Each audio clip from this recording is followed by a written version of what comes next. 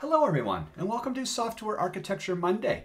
My name is Mark Richards. I'm a hands-on software architect and also the founder of developer2architect.com. In today's lesson, we'll continue with part 4 of Becoming a Software Architect in Lesson 89, where we'll take a look at other aspects of this roadmap in detail about the journey to becoming a software architect. So in Lesson 86, we saw how to kind of look at the checklist to make sure we're ready to start the journey into becoming a software architect. Then in lesson 87, we saw how to develop a personal roadmap in Radar. The last lesson, number 88, we focused on how to gain and maintain that technical breadth and also industry knowledge.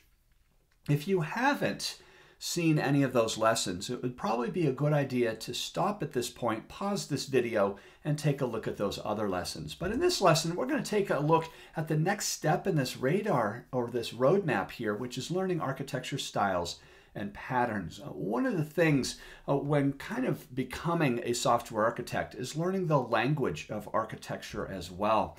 And these architecture styles that we're going to be looking at here essentially allow a system to be able to support some basic characteristics outside of, or what's usually called orthogonal to, the application functionality. For example, all of these ilities right here, we can talk in depth about any one of these. And the point is, we never once mention what kind of application we're talking about. And this is what architecture is really all about, being able to support high levels of availability, testability, interoperability, maybe learnability or portability, totally external from the application functionality. And as a matter of fact, these architecture styles really allow us to do that by exhibiting these core characteristics. Some architecture styles support these kind of characteristics like performance and reliability and data integrity, and some do not. And so knowing these and learning these architecture styles and patterns is essential in becoming an effective software architect. Now, I'm going to go over all 8 of these, the most common ones, very briefly here, but I really encourage you to stay tuned and stay listening towards the end of this video, because I'm going to show very specific resources on how to gain more information about all these different architecture styles.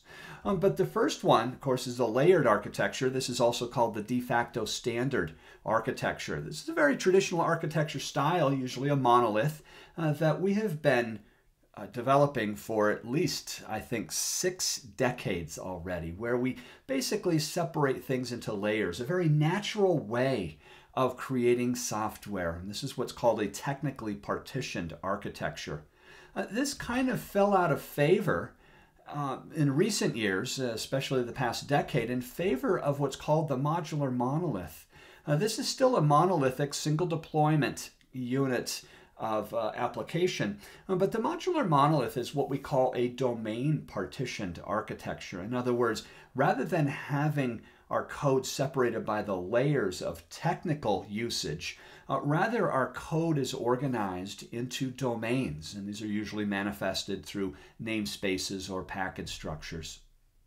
A very popular monolithic architecture style, especially for domain-driven design. The other monolithic architecture style is one I'm very fond of, and that's the microkernel architecture, also known as the plug-in architecture style, where we do have a core system that may be both layered or modular monolith, but plug-in components that are either plugged in at runtime or compile time. Good examples of the microkernel are in fact things like an IDE, like IntelliJ IDEA or Eclipse or Visual Studio Code. Any sort of ticketing tool, like for example Jira or Rally is plug-in. PMD, Jenkins, a lot of the tools that we use as IT professionals are in fact the plug-in architecture. As a matter of fact, it could also be applications like tax software, for example, where the core system is the core tax, like the 1040 here in the United States, but the plug-in components are various worksheets and forms and stuff. So it's a very popular architecture style that provides a lot of great extensibility. However, on the distributed side, we of course have everybody's well-known cool kid favorite architecture, microservices. Very unique in the sense that this is a highly distributed architecture style where we actually partition our system into separately deployed units of software almost at a function level, where each service is single purpose, separately deployed, and does one thing really well, all owning its own data. A very unique architecture style, very difficult to implement. And then, of course, we've got service-based, which is a hybrid of microservices. Service-based architecture is probably one of the most pragmatic architecture styles, where we still have distributed services, but rather than being fine-grained microservices, in service-based architecture, each of these separately deployed units of software represent an entire domain, such as receiving or shipping or assessment, these sort of large portions of the application, all sharing the same database. What used to be popular back around 2003 and also fell out of favor was service-oriented architecture. Service-oriented architecture really promoted reuse across our entire organization, having core concepts such as policy or customer or issuer that basically spanned multiple divisions. It was attempted. We learned a lot from that reuse, that it really didn't work as well as we all thought it would. But that said, service-oriented architecture still has a place for system-wide integration, integration of multiple heterogeneous systems across a division, across divisions, or even across the entire enterprise. And that's really the sweet spot for SOA in today's world in 2020. Two others, event-driven architecture, which is very, very popular, especially in the past decade. It's increased significantly in popularity.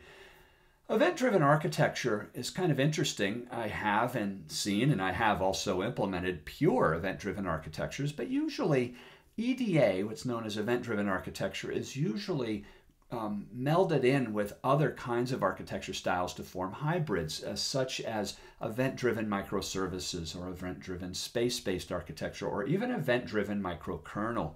Very powerful architecture style to increase responsiveness and performance and scalability.